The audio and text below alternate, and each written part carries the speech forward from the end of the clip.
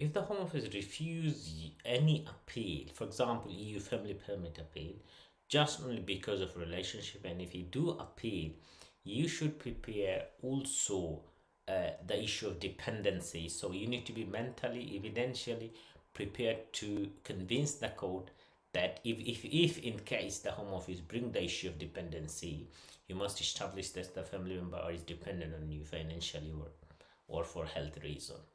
Now, this is my experience, and very important message. Those who want to go to court for appeal, and if is in case of family EUS family permit, and if the home office refused for relationship reason or only for dependency reason, you should be prepared. The home office can bring both issue at the courtroom at the time of hearing. That is what my experience is. So I appear in the court to represent my client. Generally, I represent my client in the court in the appeal hearing. I don't instruct a counsel separately.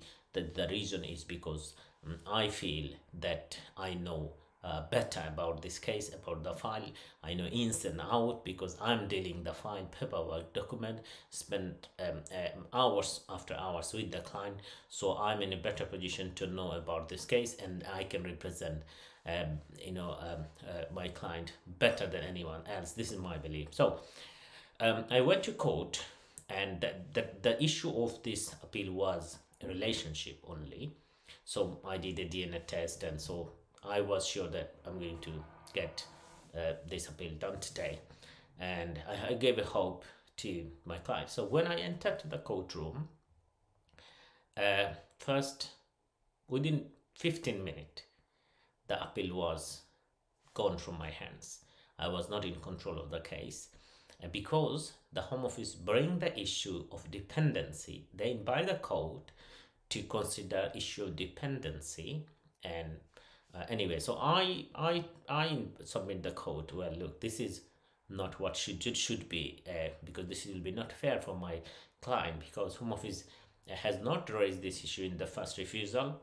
It was not raised, yesterday when the Home Office submitted their position review statement, and just at the time of the hearing they shouldn't do it. The reason is because my client has no opportunity to give the evidence, document, money receipt, bank statement. That is not fair.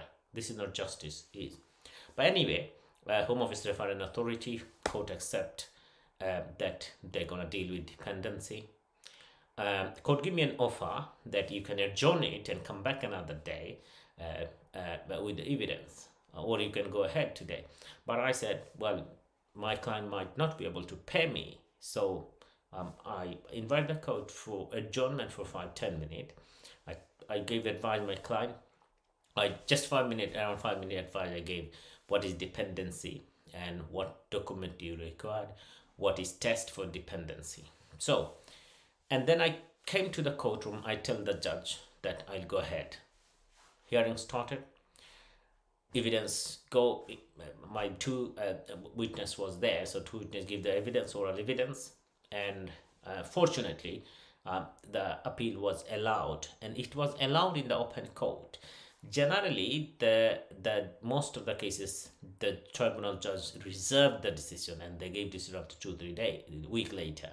But in this hearing, only 5 minutes I gave advice. In the bundle, I don't have satisfactory evidence. That's a couple of money receipt and couple of bank statement, where it's required for 2-3 years, 6 months, or 5-6 years. The main test for dependency, that's what I want to address. Two things. That main test for dependency is fine for financial dependency is essential living needs.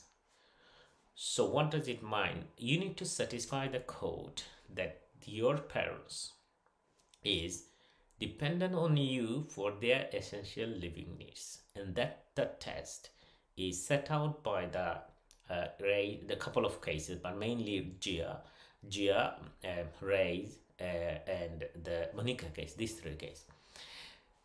It doesn't matter if the new family member appellant has some other form of income or support available in the home country, this is not an issue.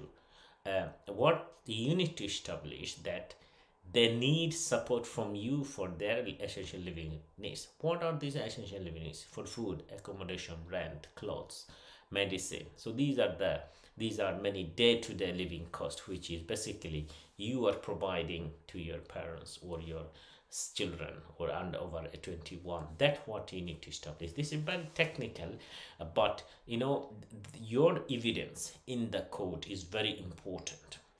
Although home office, when they do cross-examination to you, they will ask different types of question to convince the court, to misguide you, to find a different answer. So you have to be careful. And what I'll advise you, last one, when you go to any appeal, please spend time with your lawyer, do a consultation, get prepared for your appeal, because your evidence is very important.